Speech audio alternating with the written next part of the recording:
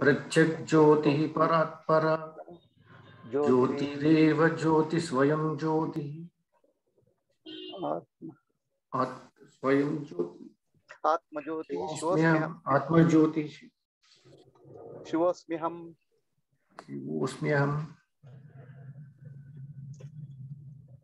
Okay. Hari Om, everybody. Hari Om, Shravan. We'll start. Yes, we can start. You can.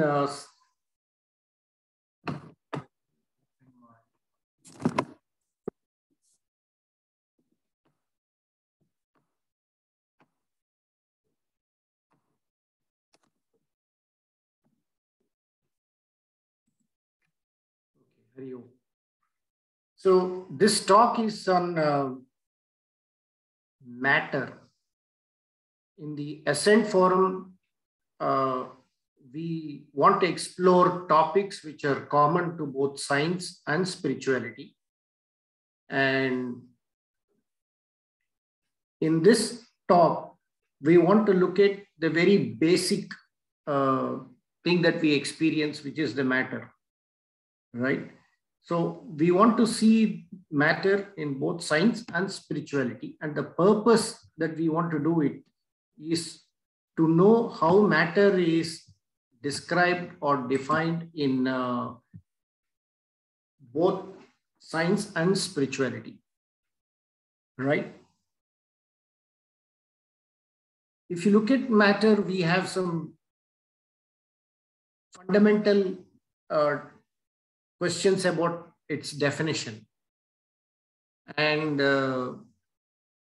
while most of the science is for understanding what this matter is, and it has come from a long, long way, the very fundamental questions are still there. And we'll see at the end of this presentation how much of these questions, how much answer do we have for these questions.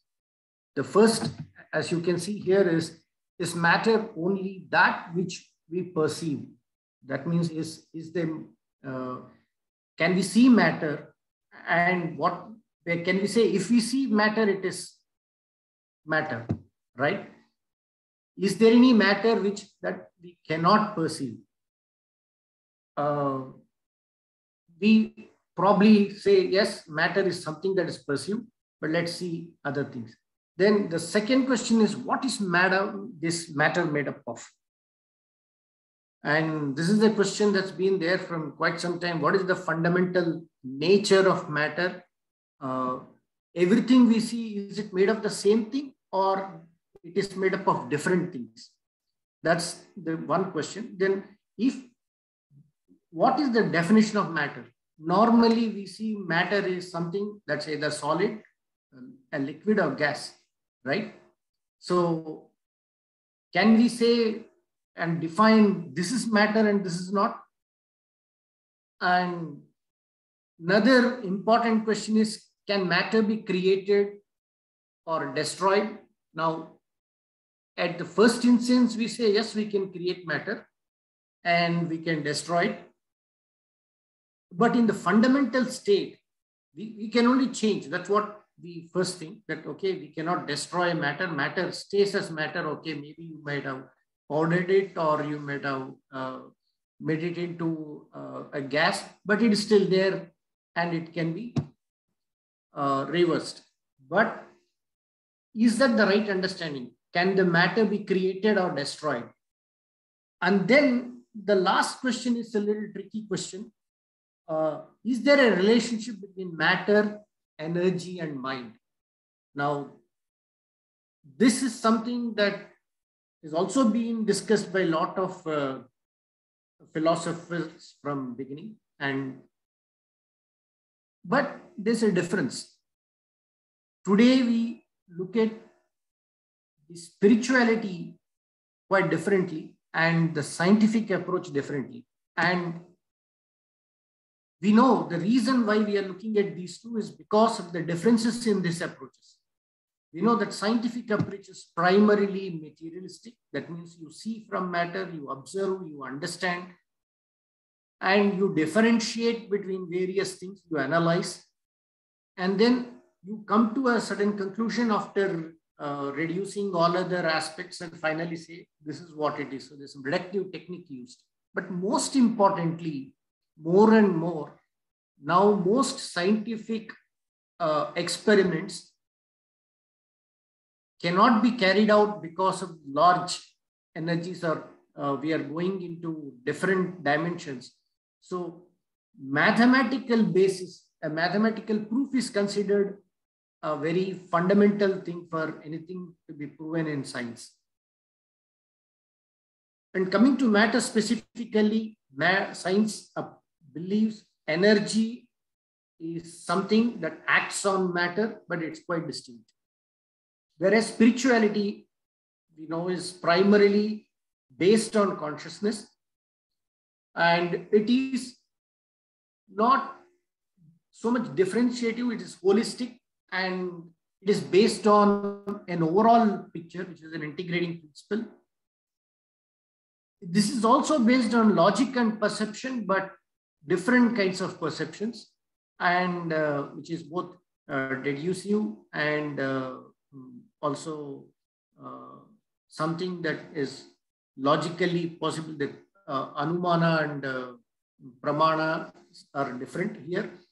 And of course, here spiritually, matter and energy and mind are essentially same. So from this angle, let us first look at scientifically what is matter. Now, if you ask anybody what is matter, a scientist would say, or anyone would say, it's anything that takes up, you know what it is? Space and has mass. Now, there's some particular reason that these two are covered, because we have this definition is slightly questioned. Does matter takes up space? Does it displace space? Then does it have mass? So these are the questions that we'll see. But whether we can get answers to it or not, we don't know. But generally, it is considered that matter is something that takes space and mass.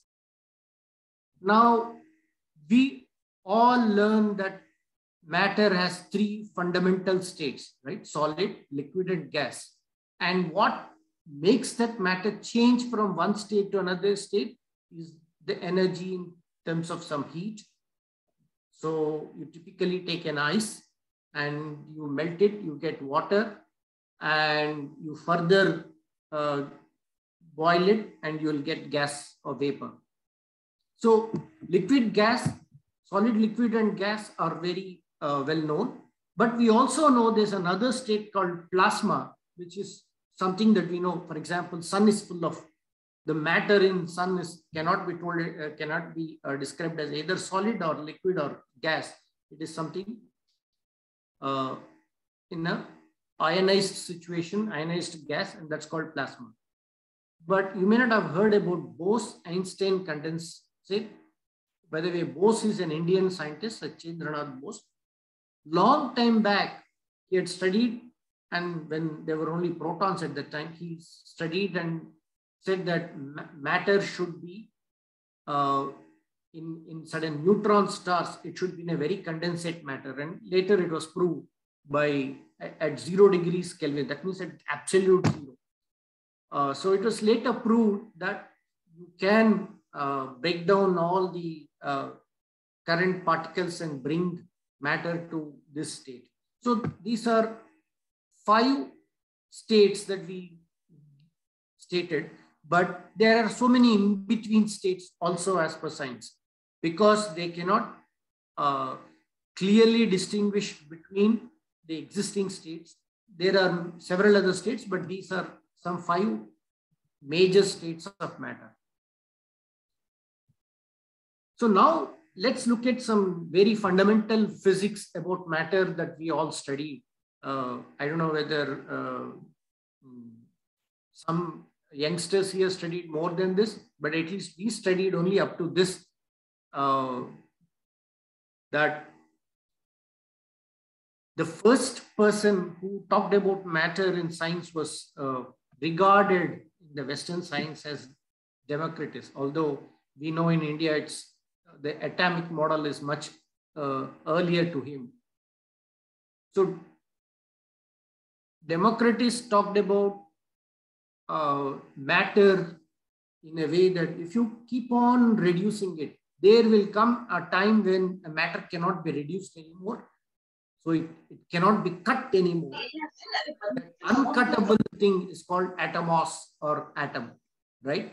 But nothing more scientifically was talked about it. But the first person who, in fact, after that, matter was the fundamental thing in most of the science, right from Newton, who looked at how forces act on matter and assumed that there is some mass to the matter and matter can be measured in mass. So mass and matter was somewhat equivalent. So the only way you can measure a matter is by its mass. And weight, of course, is only a measure of mass again. But the first person who talked about atoms as we know today is a chemist called Dalton, right? He studied several atoms and particularly about water, and he is the first one to explain that water is made of, let's say, two specific elements. The lightest element is hydrogen and oxygen. And as you can see here, he looked at every type of element based on the mass units. And he has said that different substances are made of different kinds of atoms who have different kinds of weights at the time, the mass. And it's later that they found that there is a charge to it. But based on the mass units, he said, for example, water is something which has 16 units of mass, of which, 18 units of mass, of which 16 are from oxygen and 2 are from hydrogen.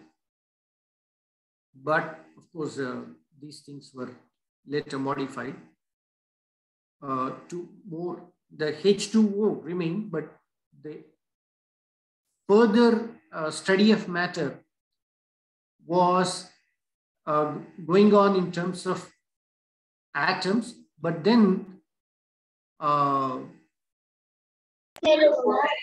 had studied the radioactive effect, and then he found there is some negatively charged particles that are coming out, and based on that, okay, atom is something that will have a negative charged particle and a positive charged particle. So that's how the next step of atoms or the matter's basic structure was determined as something which will have negative and positive charges together.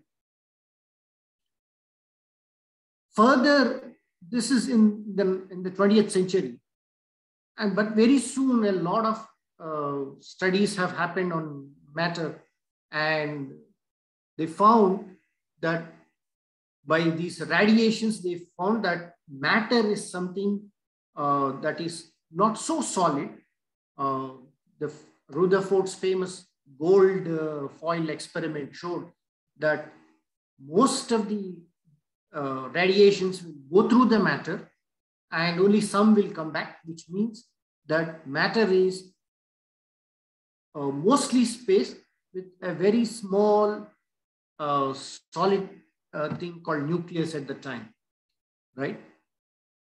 And very soon they found this electrons are something which have some specific orbit. Bohr came up with this very famously known as planetary model of atom, where there is a central nucleus and several atoms or several electrons are in orbit around that. So that for a long time, we thought we have understood what matter is. It is made of atoms, which is made of mostly a nucleus at the center. They also found that there is protons and neutrons. So some of them are protons are positively charged, neutrons are neutrally, and electrons are negatively charged. So this is the understanding, and with this understanding, of course, they looked at several elements, and this famous elemental table, periodic element table, which is by Mendeleev, I think, is discovered. And this is something that we all know in science. We all studied in our school science. And that is supposed to be the view of matter. But until then, we still felt that matter is something made of something, but you cannot break it. The nucleus, for example, cannot be broken. So that's the idea. But just before the war, it was very clear that you can break an atom. And the credit for that was actually Lady Mary, I forgot her name. She said that neutrons, those days, when they found neutrons, when these collide with some heavy atoms, some strange radiation is there. It's called gamma radiation. And then very soon they found out that the heavy elements in the periodic table are unstable, and you can easily break them. And one atom can be broken, one elemental atom can be broken into different elements. So particularly uranium-235, I think, was bombarded with a neutron to temporarily become uranium-236. And that got broken into two atoms, krypton, I think with 99 mass number, and barium, I think with 149 or something. So 144. So with these two, what happened is that the neutron was absorbed, but it in turn converted into protons, some more protons inside, and a lot of gamma rays were thrown away. Now those gamma rays were chargeless and massless. So these were simply some radiation. And then they found, oh, there are something in these atoms which are not neutrons, not electrons, not protons. Something else is also there. And when it radiated, this tremendous amount of energy also was released, which meant that you have a lot of energy in every atom. Of course, this was predicted by the very famous Einstein's equation, E equals mc square, although he didn't predict it this way. His prediction was only with respect to the energy differences in the radiation and energy differences, and later it was based on the Planck's model, where they found that energy moves in amount of quanta. So, but in general, mass can be converted into energy was first discovered at this. And before anybody could do more research on this, the scientists do something, who take the benefit of that first. So the destructive forces, right? So they immediately used it as a bomb, and you all know what happened. But after the war, when scientists wanted to study the inside of an atom, what is the way to study an inside of an atom? they know that now you bombard the atom with a lot of neutrons and you will find new things. So for that, they built large reactors, which they call accelerators, particle accelerators. And in that, they studied what is the other things other than the known particles, what are the things that are made of. So this needed a lot of energies, but they kept on studying that. And then very soon they found that if you break the nucleus, the normal nucleons, which are protons or neutrons or whatever, will break up into another particles, or they're at least made up of different particles. And that particles were given a very, very quirky name. It's called quark. Now, these quarks are very funny materials. They are never found separately, but combination of these quarks make either a neutron or a proton depending upon their specific combination. So there are what's called up quark, down quark. And one more interesting thing is that up to now, electron was one negatively charged with charge 1, and proton was positively charged with charge 1. But these up quarks and down quarks had quarter, 1/3 charge or 2/3 charge. And up quark is positively charged, down quark is negatively charged, so that depending upon the way they form, they together came to form an integral charge of 1 or 2. And this is very, very, surprising. So quarks were something which were the basic fundamental things of a nucleus. Remember, up to now, we thought matter means something very solid. Now we know matter is not so solid, but there is a very solid thing called nucleus inside. Then we came to know this nucleus itself is made of protons and neutrons, but neutrons and protons at least had mass. Now, when you look into these quarks don't have mass, but they're highly charged and they're together. So, and some of the positively charged neutrons and protons are held together, they don't repel. That's what seemed to be. How do we explain this? So, as a theory, it was good. That is there we found, but we did not know how this massless particles really had mass. So what is mass in a matter was not clear. So also is it only these quarks and electrons and some of the things like electrons, are there anything else? Are there more fundamental particles that make up these proton, neutron and electron? Then lot of study happened, and you now know there are a lot of subatomic particles. You see that there are 6 types of quarks. Although up and down quarks are most normal, there are some other quarks here called charm and strange, and top and bottom.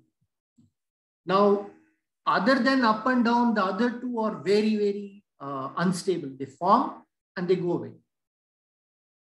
Also, like electrons, now we have a whole class of elements like electrons, and some of them are muons and taus. And not only that, there are neutrinos, some particles like electron, but doesn't have that charge, negative charge, called the neutrino version of that. So electron neutrino, muon neutrino, tau neutrino. So there are different kinds of particles that we found in these studies.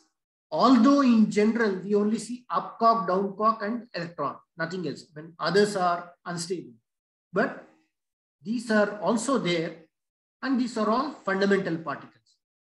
So we found most of the subatomic particles, but still what was the wonder is how these particles were sticking together. What is the force that was keeping this together? Now we know one big force, that is gravity. At a very high level, planets are sticking together because of to the sun, because of the gravity, and even on Earth, we are all existing stable on Earth because of gravity. So gravity is a good force, we all know, but in atomic level, there are different kinds of forces. In the nucleus, we found there's a strong binding force. And that strong binding force is actually keeping both protons and neutrons together. And this electromagnetic force, we all know, because this is primarily coming from electricity, where electrons are moving freely from one atom to another atom. But there is also a weak force in the neutrons, which is actually making them radiate. And therefore, there are at least 4 kind of fundamental forces we have understood.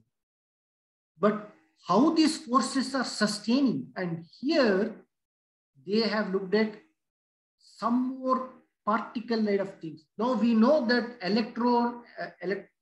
light is one such particle, which is electromagnetic particle. We call it photon. Parallelly, when this particle physics is being studied, optics had been going on as a branch of science for long. And then we found light has this both wave structure and also as particles exhibited in radiations. So photon is supposed to be a particle which is a carrier of electromagnetic force. And like that, they found a particle called gluon, which actually binds this strong positive things together in a nucleus. And there are weak nuclear forces, which are called bosons, W and Z bosons. So up to now, we found what is matter, that it consists of some particles with different types of strange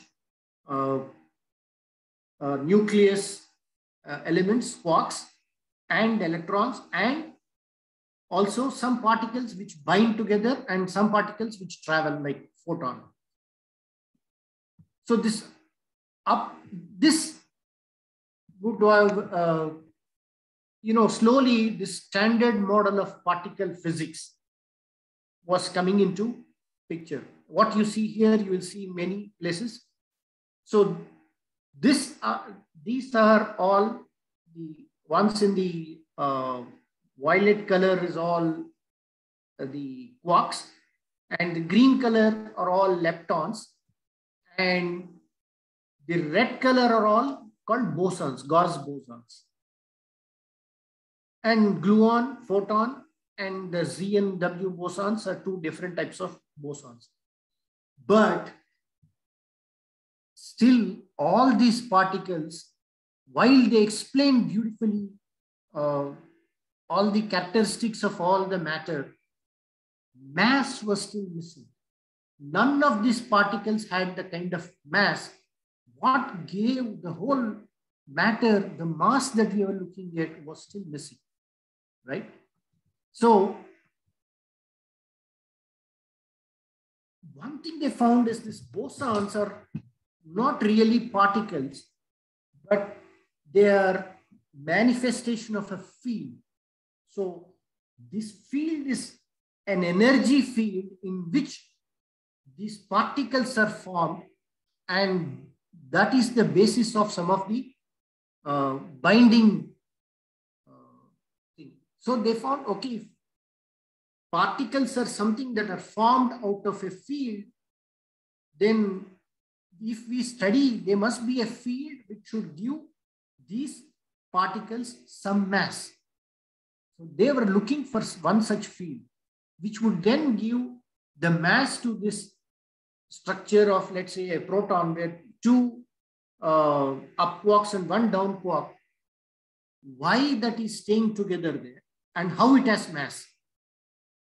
Because the mass of both quarks, up quark and down quark, if you add them, they're minuscule when compared to the real mass of the proton. So also a neutron. So where the mass is coming is what they wanted to understand. And that's when they had to go more instead of just particle, they also had to go into what's called quantum mechanics and quantum field theory. In the basis of that is, there's nothing like particle and wave. There is, in a wave, particle is just an excitation of energy. And because of this energy, there is a field of mass which is appearing in particles and keeping them together. And so that explained the mass is all that mass that we are thinking about in the electron or in the atom was coming not from its constituents called quarks, but it's coming from a field, and that field is an energy field. So that way, this mass is nothing but a form of energy. That is the Einstein's equation, right? Mass is energy, and by c square, E by c square. C square is the speed of light. This is verified that when a particle is traveling closer to the speed of light, it will have no mass. But when it is at speeds less than light, it will have more and more mass. And there is some residual mass where even when it is at rest, there is some mass. So that's called inertia mass. So one way this inertia of mass can be reduced in a particle is make the particle travel at speeds closer to light. Then they find that this mass then decreases. So all this was theoretical up to now, and only very recently, that's on 2012, that's just around 10 years back, we found and confirmed that there is in fact a field like Higgs field. That was confirmed because they found a particle which they were predicting called Higgs boson. So now we have some understanding what mass is and therefore what matter is. So we began with two things. Matter is something which has space, which occupies space and which has some mass, right? But here in modern physics, what are we saying? We're saying mass is not real. It's just an excitation of energy. So mass is not a property of the matter or whatever we are thinking matter, the quarks, but it is only coming from the energy field which is everywhere.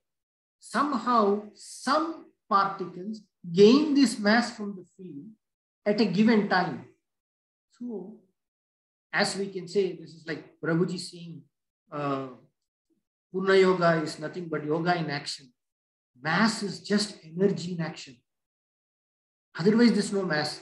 So matter is just one way of precise excitation of energy at a particular point. Then this is what we were saying in philosophy long time back, right? So let's rest this matter in science here. And now let's look at what does what is the view of matter in spirituality. Of course, here I take only Vedanta because that's familiar to all of us, right? So before we go to that, I wanted to look at these 5 questions that we wanted. Is matter only that is perceived? We now know that largely matter at its fundamental state cannot be perceived because quarks cannot be seen. They cannot exist separately, but together they appear to be matter. So is it same substance or different substances? Initially, we thought ultimately it will be the same substance, but what we now find is there are a billion types of particles. In fact, the total number of particles in the visible world, some say it's a very huge number. So what is the fundamental nature of matter? We thought matter is something that has space, it occupies space and mass. Now we know that while it may look like appearing space, there is space everywhere, inside also and outside also. And matter, the mass is something that it's only a imagination. Can we create matter or destroy it? Now this is another fundamental thing. Yes, you can say matter can be created if you find something is coming out of energy as particle and destroy when it is going into the state of energy. So matter at a fundamental state can be created and destroyed. So that is again another thing we have. What is the relationship with matter, energy, and mind? At least matter and energy, we know they are related, right? We have not looked at mind yet. So now let's go to the Vedanta aspect or the spirituality of aspect of what is matter. In Vedas, before Vedas, Vedanta came into picture. Vedas were there, but Vedanta is a later. There is a philosophy called Sankhya, which was saying that everything that is materialistic is called Prakriti. Every matter is made of Prakriti. And there's a conscious entity called Purusha, which is nothing to do with this creation. This creation is full of Prakriti, and Purusha is separate from Prakriti. It does not participate in the creation, but it is only a conscious observer. And now this Prakriti, there are several quotes in the Vedas which say that Mula Prakriti comes from Avyakta, Brahmano Avyaktat, Avyaktat Mahado Ahankara, Ahankaro Panchamahatatvam, Panchamahabhutas. So there is a sequence given where this Prakriti is supposed to be in 2 forms. Avyakta is a very, very unmanifest.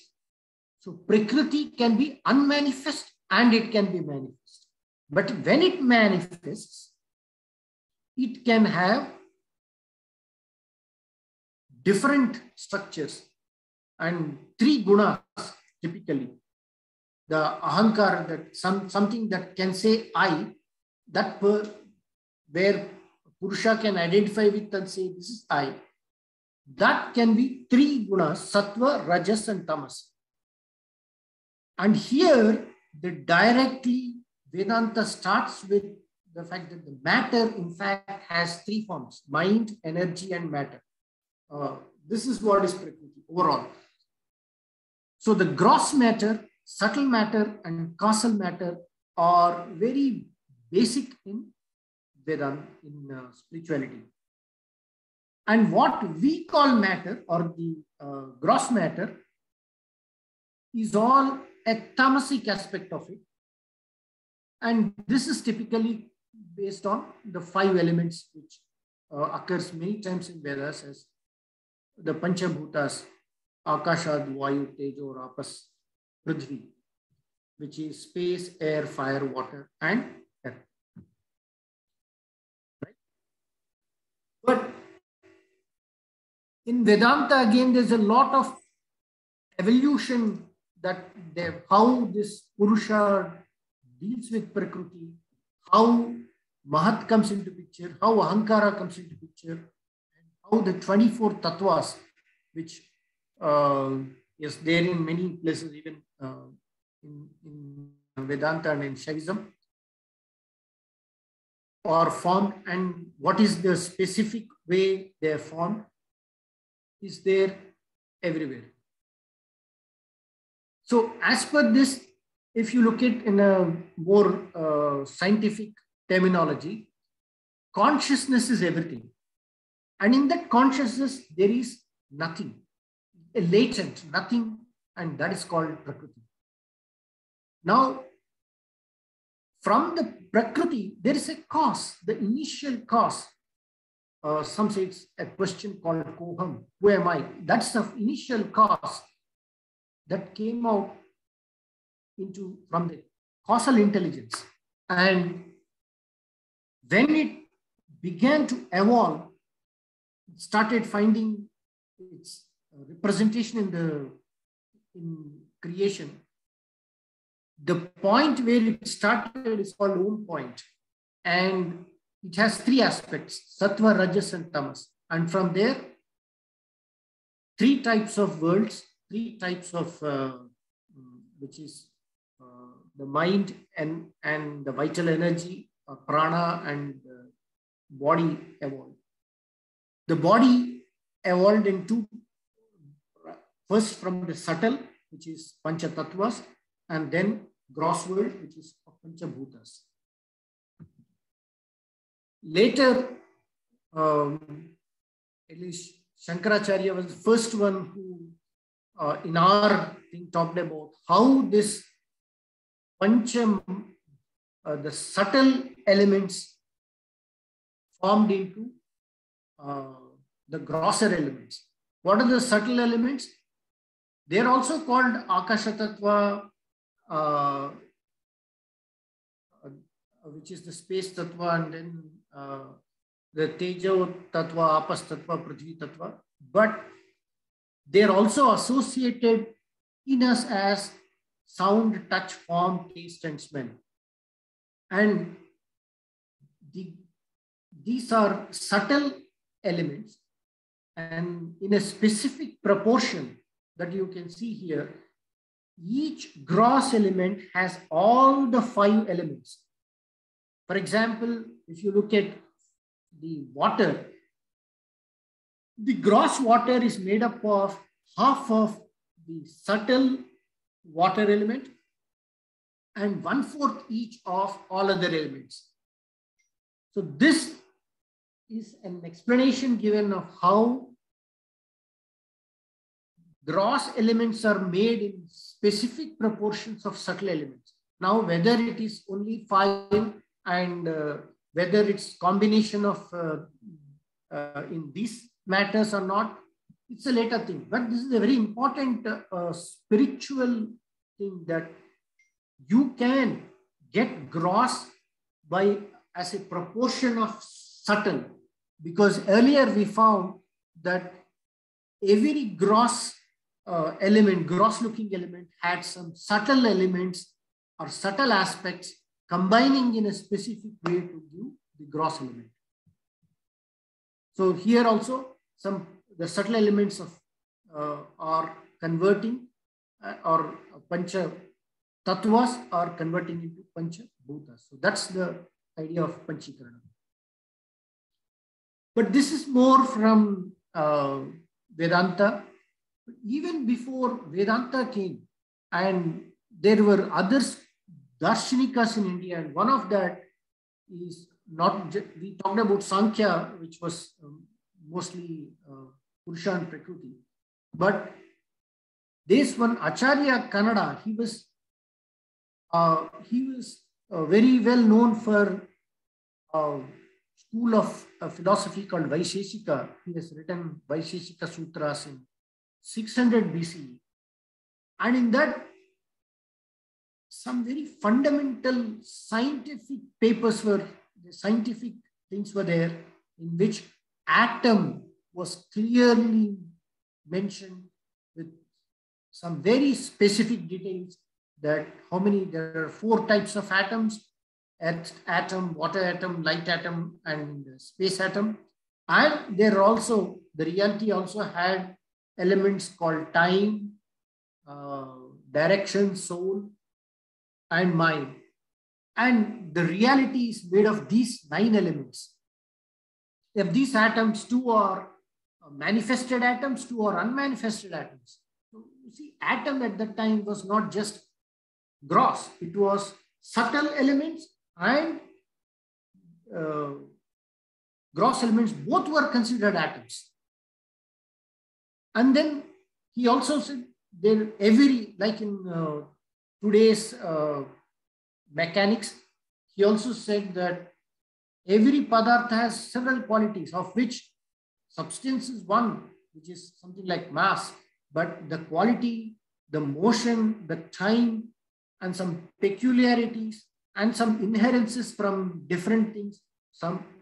So all are needed to specify a padartha, which is understanding now we have in the modern things, whereas earlier we thought it's only substance and quality that mattered. But now we know any particle should also be described with respect to time and motion and the peculiarities and inherences. Not only this, in fact, there are in some of the sutras were directly replaced direct sources which look like Newton's laws.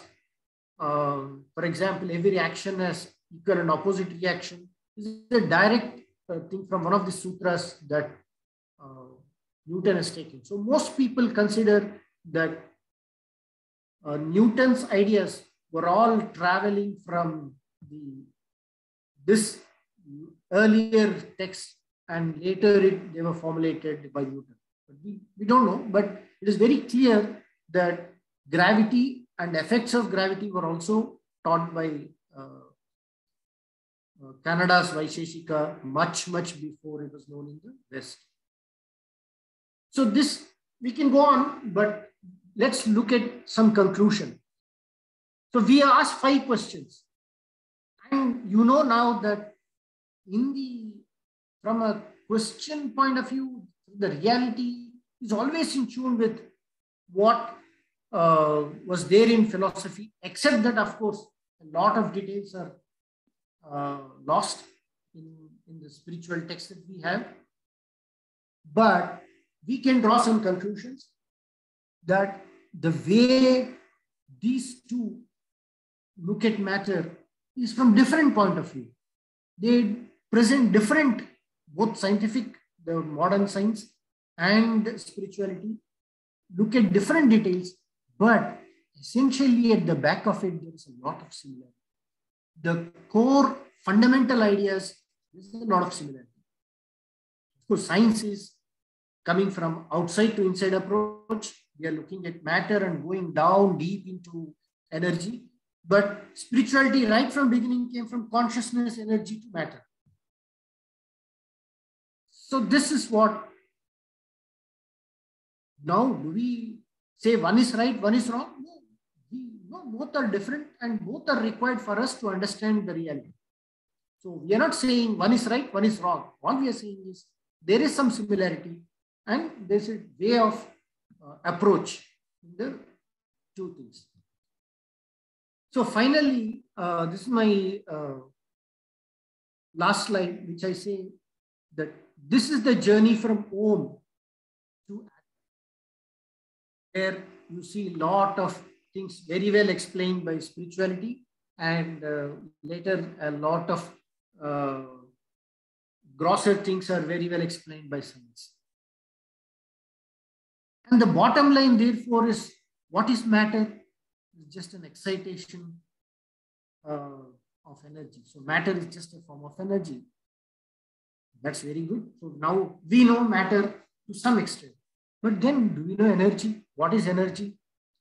So this probably will be the next level of talk we will see in this. What is energy in the scientific point of view and spirituality point of view? Thank you.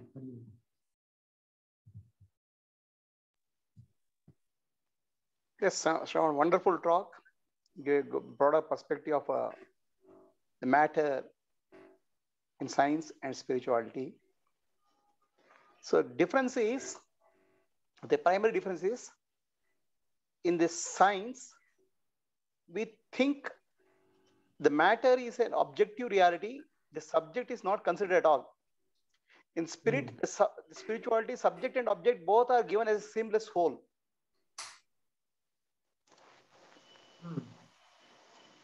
Yes. The observer and observed is given as a sort of spectrum. Correct. So consciousness, energy, matter, and living beings and non-living beings are covered in spirituality, whereas the science is approaching thinking that consciousness is just a property of matter. Correct. So in that sense, there's a difference in the approach. So then there is one thing which I heard. I don't know whether it's I heard it correctly. The energy operates on matter. That's what I heard. Is that correct? What you said? In scientific perspective? Yes. See, right now, what they find out is in fact, there's a lot of discussion on this. No one can clearly say, but the fact is, if you look at a proton, the mass of all the particles of quarks which make the photon is only very minuscule. So these quarks are really massless, but they get energy. Gluons, which actually put them together, are also massless. But because these gluons are constantly traveling and taking energy with that, what the study says that from the Higgs field, which is the field of mass, there is uptake of energy which is appearing as mass. So there is a lot of uncertainty in what is mass, but energy is what is appearing as mass. There are several proof for that. So that's what it means of E is equal to mc square, right? Yeah, but when what square is becoming more and more famous, but when it was first told, it was not in that angle, but now it looks like it is. Overall, it is the real equivalence of energy and mass. Yeah, but the reason I'm asking is many scientists say energy operates on matter.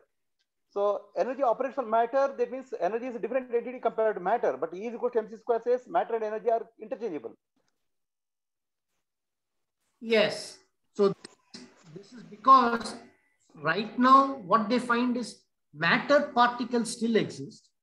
They have mass of their own, but they gain more mass because of the force carrying particles, and that's energy particles. But slowly, this distinction itself is going. The universal field theory is saying everything is just fields of energy and different types of energy. Energy excitations appear as matter, but there is nothing like matter actually. Everything is just energy. Guruji, can I answer the question? Yes, Pranav. Okay.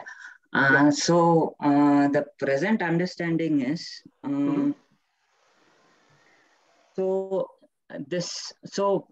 mass, and so the way we say, like, there is, so E is equal to mc square comes from something called as a relativistic expression. So one thing that we understand is the way, the way we understand this mass is different. So there's something called as relativistic mass. There's something called as Newtonian mass. There's this is why, like, what this is why if you ask a scientist, he'll say, I don't know mass, because we can only categorize things these ways. So now there is E equal to mc square mass, which is there for all particles. It's called relativistic mass. So quarks have this mass, gluons have this mass, and all of these have this mass. Now, the way things interact with each other. So if, let's say you take two particles, now these two have to talk to each other, right? That there's some interaction happening. Okay, so now these two particles, by virtue of themselves, being a particle themselves, has some mass. Now, so that is called as an inherent mass, and all these particles have that mass. So electrons have that mass, and then if you break up a proton, it's made up of these quarks, and these it's made up of these quarks essentially. So these are what it's made of. So by virtue of themselves, they have some mass. It's called the relativistic mass. Now, when these things can talk to each other as well. Electrons can talk to electrons through something called as electromagnetic interaction. And quarks can talk between themselves through something called as a strong interaction. They can also talk to themselves through something called as the weak interaction. So the way it's like now the way these two talk is through, let's say these two are calling each other. So they need some means of communication. So let's say I'm talking to you. So there's some means of communication happening. So whatever I am saying right now is being carried to you through some medium and by some energy. Correct. Yes. So the medium or the energy is what is called as these force carriers or these gauge bosons. So what we have identified is there are 4 different ways in which these force can be carried in this universe. So one is through this gravity, and the force, so the carrier, the one that carries this force between these two particles, between two masses, is called as a graviton. Then between two electrons, when they try to talk to each other, the force is carried through these things called as photons. Between quarks, they are carried. The strong force is carried by these gluons, and these weak forces are carried through these called these W and Z bosons. So now because they're carrying information, there is energy involved in it. So when I'm speaking, there's lots of energy that is being transmitted through this through this medium, right? So there is. If I were to simplify this, it would be like I'm talking, it's going to convert into electromagnetic signals, radio waves that's reaching you, and you're able to catch it. So similarly, when these two electrons talk to each other, when the force that the medium itself is carrying this force away, and this is giving to another mass. Okay, so the thing is, so initially what was thought is that these force carriers themselves don't have any mass. So if you look at photons, they don't have mass. They carry only energy. So this is what is radiation essentially. So E is equal. So if you look at these carriers, all of them initially were thought to be massless. They just carry pure energy. It's just energy. But what was found out later was that these particles also carried mass. These particles also carried the definition of this so-called relativistic mass. They also had relativistic mass in addition to carrying just the strong the field energies. So now people wanted to know how this came. So that is when they brought up this Higgs boson theory. So Higgs boson gives mass only to these force carriers, and they give mass only to these W and Z bosons and the gluons. Yeah. So this is the definition of this relativistic. So these masses. So we have these different kind of masses. So one is they have mass because that thing is there. Like it's an inherent quality. Inherent quality. Yes, it's an inherent quality. And then there is mass coming because of two things talking to each other, because of these interactions. It's relativity mass. Yes. So the reason why a proton's mass is higher than its constituents, which is a quark and a gluon, is because there is this extremely strong interaction which is binding all of them together. And this is what gives this additional mass. Okay. And that's why the proton's mass seems to be higher than if and you the add up all these. moment you say energy and mass, Yes. I mean, instinctively associate energy with some sort of wave function, and mass I associate the particle function. So energy is not a wave function. A wave function is used to describe. A wave function is nothing but it's used to describe a state. Okay. So now, what is energy? So it's just a state. So what is a wave function is a state. So now you can operate on this wave function. So wave function by itself has no physical significance. Wave function, the wave function squared has a physical significance, which is given as the probability distribution. So if I were to find out where an electron is, this one gives me the probability of where to find an electron. So I can find out the energies. So it's used to describe a state. So I can operate on it and then find out the energies related to that state. So when you say that, yes. Going back to our wave particle duality. Yes. So are we not speaking of energy and mass related to wave particle duality? No, Guruji. So no, they are different. No, so these two topics are different.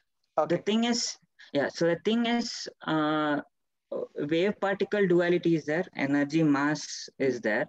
So the thing is, these two topics are different. No, they are not related. One is at quantum level and another is at more the wave particle duality. We are speaking of quantum phenomena, and mass and energy are. It's applicable everywhere. Applicable everywhere, including quantum. Yes. Okay. Okay. Thank you. Okay.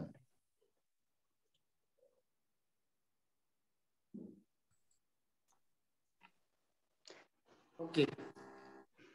By the way, this mass, all comments are from, if you look at a philosopher or scientist kind of, Jim Baggett, I think his name, Jim Baggett. He talks about mass. He's got a book called Mass, in which he talks about what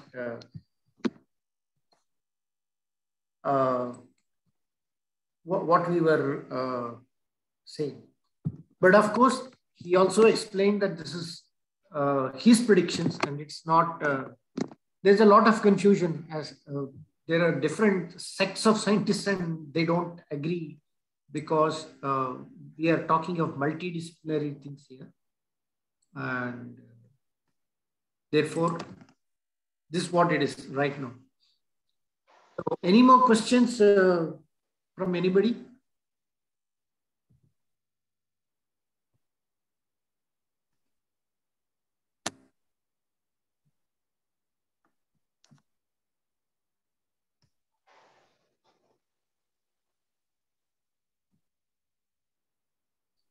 If no questions, we can close because it's almost 1 hour from the time we started.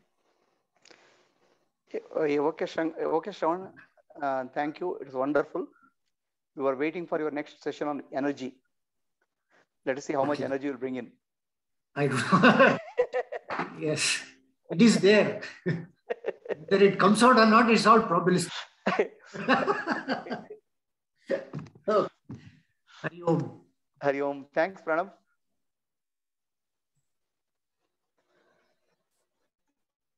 Thanks, sir.